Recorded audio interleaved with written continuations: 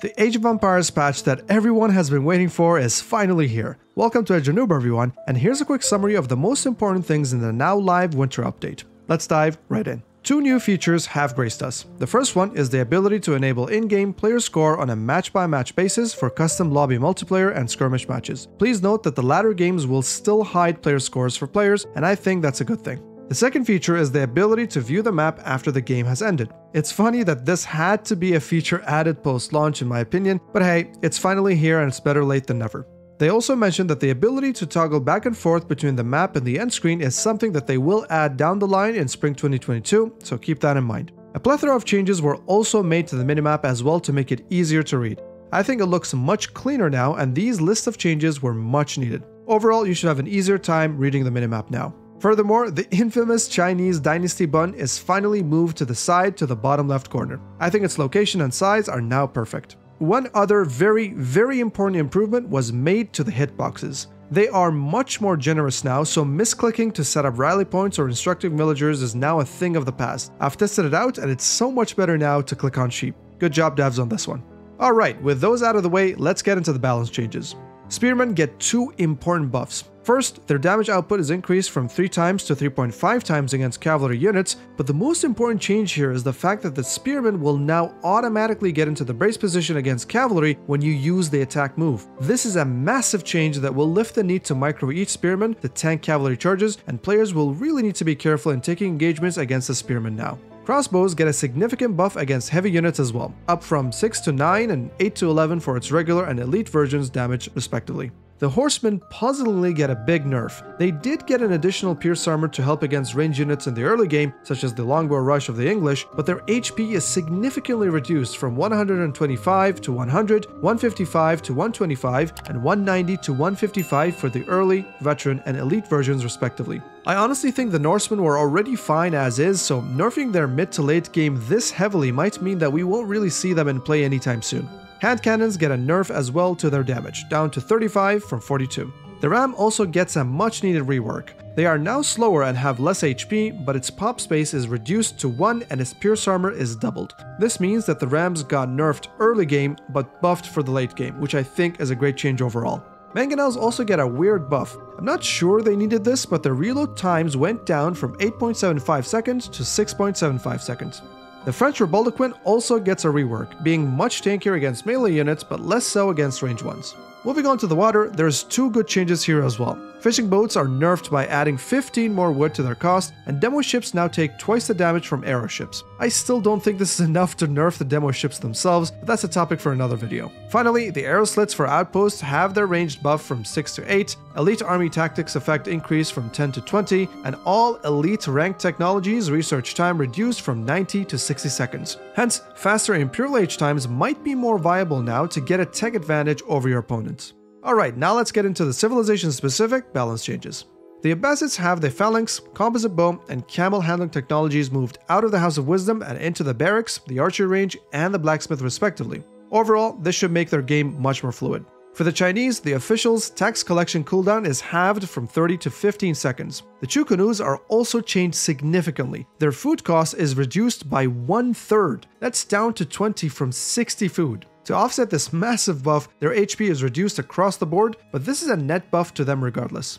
The Nest of Bees are also slightly reworked. They now move slightly faster, have longer minimum range, have lower HP, train 5 seconds faster, and deal 2 more damage. Finally, Pyrotechnics technology is moved from the Siege Workshop to the University. Overall, the Chukunu change is very interesting, and we will definitely see more of them on the field in this patch. Moving on to the Delhi Sultanate, the Sanctity technology is moved from the Dark Age to the Feudal Age, which nerfs the early plays for the Delhi. Furthermore, a massive change is implemented to the research times. In case you didn't know, the Delhi Sultanate can research all technologies free of charge. To offset this advantage, they research them much slower. Previously, there was a 5 times multiplier to research speed across the board. However, starting with the winter patch, they will now only have 3.5x research time penalty for the Dark and Feudal Age, have the same 5x penalty for the Castle Age, but have a whopping 15x research time for the Imperial Age. This means that the early game of the Delhi Sultanate should be much smoother and stronger overall, and this should hopefully lead to a much more comfortable mid-game to afford the necessary scholars to offset the now ridiculous 15x time penalty in the Imperial Age. It's an interesting change, but I think it's better than the previous system. The English get one change, and it's a massive one. Longbows can no longer heal from camps if they enter combat. This is the perfect change in my opinion, as healing in the middle of combat so easily was a bit too overpowered. Good stuff. The awaited French water nerf is also here. The French Hulk's armor is down to 2 from its original 6. I'm not sure if this change alone will stop them from ruling the seas, but we'll find out soon enough. The Holy Roman Empire also gets a much needed nerf to their emergency repairs ability. The cooldown of that ability is now up to 60 from 45. The Mongols get 2 small nerfs. Raid bounties are reduced by 50 for both versions, and the Khan's ability no longer affects siege units' attack speed. That said, they can at least move their landmarks once they hit the 200 population limit, so that's a nice change. Finally, the Rus Boyar's Fortitude technology moved from the stable to the blacksmith, and the Lodya ships get a nerf to their movement speed during their role switch, which is a good change. That was all there is regarding the balance changes. On top of this, there are a plethora of map changes, but it's a bit too long of a list to go through. Since map generation has been quite weak and inconsistent, the patch mainly focused on those changes. I'll link the patch notes in the description below for you to go through all of the changes in case you're interested. And finally, the most important thing, the bug fixes. Starting with the general changes, the infinite stone bug from T-shaped walls is fixed, which is great news. This did cause an unintended side bug though, and I'll cover that tomorrow separately in a short. Mongols can now unpack a destroyed packed landmark to repair it. The Rus can no longer duplicate infinite relics, thank goodness. The market trade exploit has been fixed by preventing multi-selected markets from issuing multiple buy-sell commands in a single click. Berry bushes can no longer be stomped by buildings. Crossbowmen no longer gain +1 range after gaining the incendiary arrows technology. And most importantly, the Tower War Elephant has been renamed to Tower Elephant. There are other minor bug fixes as well, and you can go through them in the link of the description. There are also civilization-specific bug fixes as well. Starting with the Abbasids, camel barding finally provides armor to the camels as it didn't before. Imams with the Faith technology can no longer convert enemy religious units. Trade ships now correctly generate bonus resources. Tier 3 Golden Age now correctly reduces the production time of all units and not just the first tier of each unit type. Elite army tactics and bootcamp upgrades now correctly stack with one another. Camel unit base armor has been properly applied. Armored caravan no longer provides siege armor and correctly provides ranged armor instead. Bootcamp upgrade no longer increases the attack speed of archers, and improved processing no longer provides +100% bonus to stone collection.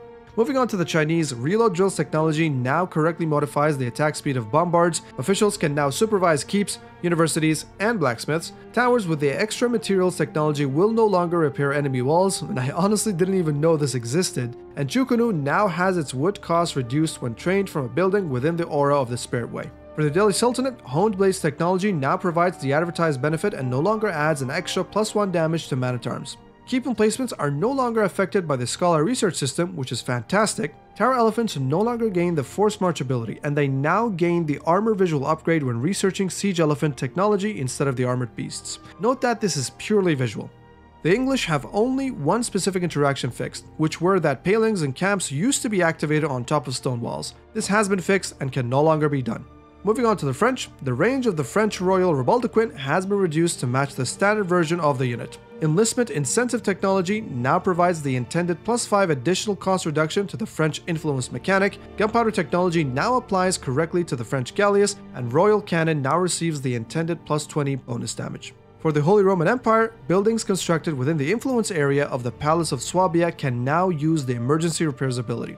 The Elsbach Palace can now activate the emergency repairs ability while in range of the Holy Roman Empire influence. The Elsbach Palace now correctly receives a 33% damage reduction. The ranged armor of the HRE keeps has been reduced to match other civilizations. Two-handed weapons technology will no longer give man-at-arms +15 health. Depositing more than 5 relics into the Holy Roman Empire docks will no longer increase naval attack speed past 25%.